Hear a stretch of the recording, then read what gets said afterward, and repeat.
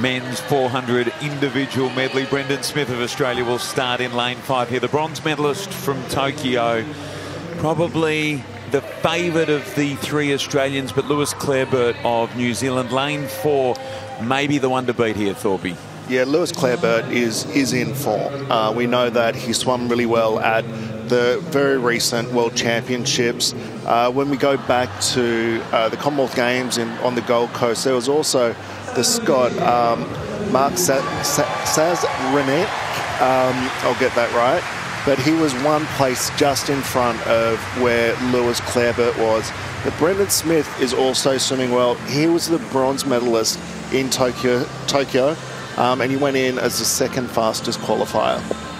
Duncan Scott's going to start in lane 1 here, and well, already we've seen him tonight with a massive swim in that final with Elijah Winnington. He was the silver medalist in the men's 200 free in Tokyo and went one better here, turned the tables on Tom Dean.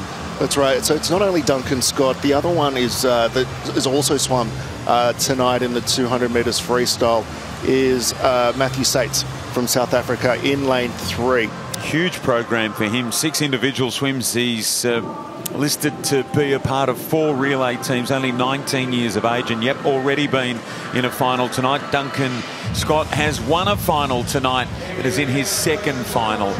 There's not many people that know about that. We know Emma McKeon does. Thorpe, you have lots of times done that. How difficult is it mentally to celebrate in one and then get ready for the next one very quickly? Well, there was a comment that I heard earlier from Shervo that was saying that Emma McKeon always looks like she's looking at what the next race is, as we see Mark Saranek come out from Scotland, and she always is. If you're doing a multi-event in each day and you have across an entire program where you have to be able to get back up, Duncan Scott, both the Scots on the outside lanes, you have to be able to get yourself up for the next race. You have to think about how you're going to recover for the next one. Sebom Lee walks out, and I think the Australians being able to get into this final as well, and all 3 of them being in there, and quite a young Australian team that can come out of this, and this is kind of the birthplace for them of what their new careers are going to look like, how they'll shape when we look at coming into the Olympic Games in 2 years' time. There's a calmness about Emma McKeon, you know, talking about backing up from one race to the next. There's a calmness about Emma that you also had, Thorpe. You know, it does seem like, you know, she tries to conserve energy, doesn't allow the adrenaline to build up too much from one race to the next. Otherwise, you expend too much energy in things that are not racing. So this is Brendan Smith, so probably the favourite out of the Australians, who will be up next to the New Zealander Lewis Clareburt. But you know how I looked at it, or how I used to consider it, is all of that energy that you can expend in kind of emotional energy. You know, it comes at a cost. And if you allow that to happen, you have to be able to celebrate. And I tell everyone to celebrate more when they actually make these achievements. But when you are an athlete, you are always thinking of what's next, whether it's a swim down, whether it's recovering from the next race, whether it's going to get massage, doing anti-doping, or if it's the next competition or the next season. It's always what is next. And I think that balance that you need to get the satisfaction from your sport is important as well. And we're starting to work that out. Brendan Smith's moved since Tokyo up to Michael Bowles' program. He has an amazing freestyle leg, so very excited to see what he can produce here in the new program. Well, let's hope he can bring it home. So Brendan Smith in lane 5, the bronze medalist from Tokyo. Kieran Pollard, lane 2, 23-year-old WA-based. And Sebom Lee, lane 7, the 21-year-old. There's our favourite, Lewis Clareburt, the New Zealander. 23-year-old, he won bronze in this event as an 18-year-old on the Gold Coast.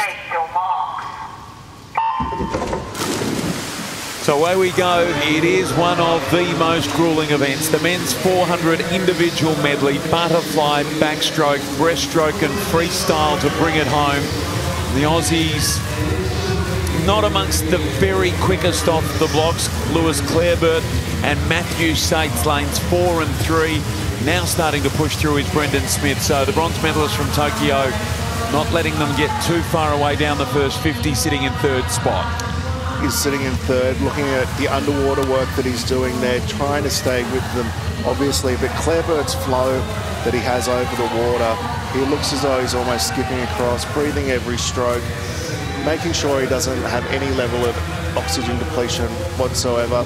We'll come into the backstroke leg. Backstroke is the stroke that you really try and do as efficiently as possible, because the breaststroke leg is arguably the most critical in this race, which does take up a lot of energy, because you have to change from one stroke to the next stroke. We call that the transition from stroke to stroke. It actually means that that lactic acid that you've started to build up will go to a different part in your body. On that changeover, Brendan Smith in third, but pushing right up now, second, and challenging for the lead. Seabom Lee back in sixth spot, and Kieran Pollard in lane two, probably seventh at the moment, just off the pace. Brendan Smith might be, he's got good underwater work. Not as long off that turn as what he was off the previous turn, where he did make up quite a bit of distance. He's sitting in a nice place just on the hip of Claire Burt here, and if you're in that position, you get a little bit of drag off someone. And actually, it's like, you know, motorsports, that there is drag involved. And as we look through for the Australians and where they're kind of positioning themselves, we have Seabom Lee that's in a great position to look at being in third place, bringing in a medal here. And Duncan Scott backing it up, lane one, top of the screen. He's in third position and challenging. So, Brendan Smith. Oh, this is going to be a fantastic finish to this race. Seabom Lee, this is his stroke. He's also got great underwater work, so we'll see if he can move up. Brendan Smith has an unbelievable freestyle, so he'll expect him to bring it home hard. You can see he's trying to sit on the lane rope, trying to get a little bit of drag from Lewis Clareburt as we go into the second lap of the breaststroke. So of the two Australians, almost the opposite. So one has a stronger breaststroke leg, one has a stronger freestyle leg. When we look at Kieran Pollard and Seabom Lee, the breaststroker. But look, it is in the middle. It is going to be Brendan Smith up against Lewis Clareburt. He's going to have to find something a little bit more, because Duncan Scott is also coming through. Yeah, the 200 freestyle gold medalist on this program tonight. He's swum a mighty race in lane one, right of the screen at the moment. Now the top of the screen, the white cap.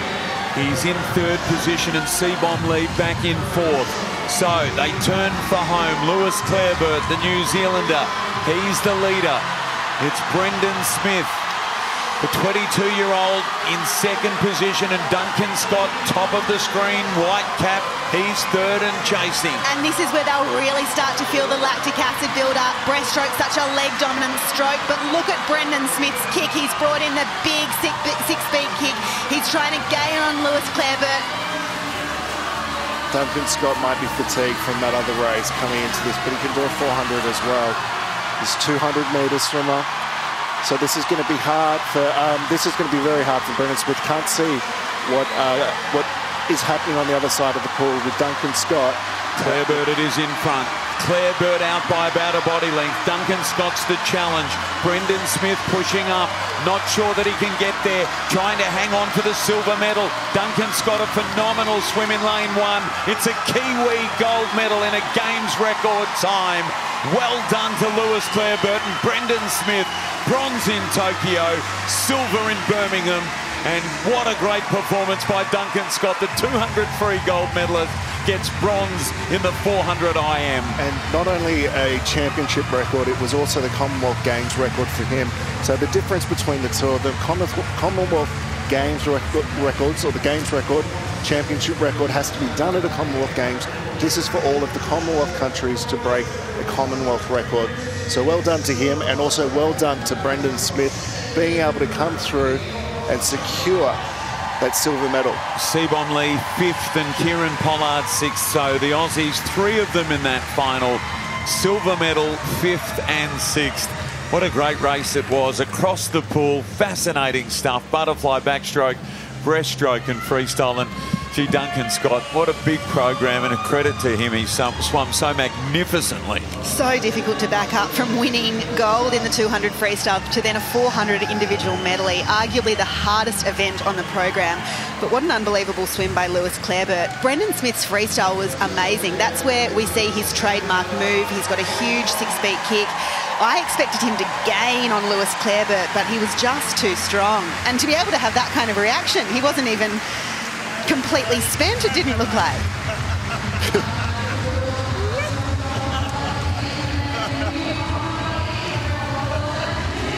Wonderful to see New Zealand winning another gold. Sophie Pascoe won a gold in the S9 women's 100 freestyle. We saw her alongside Ellie Cole in what was a beautiful reaction, and incredible to win in a games record time. So the three Aussies in that final, 2nd, 5th and 6th. Well done, Brendan Smith.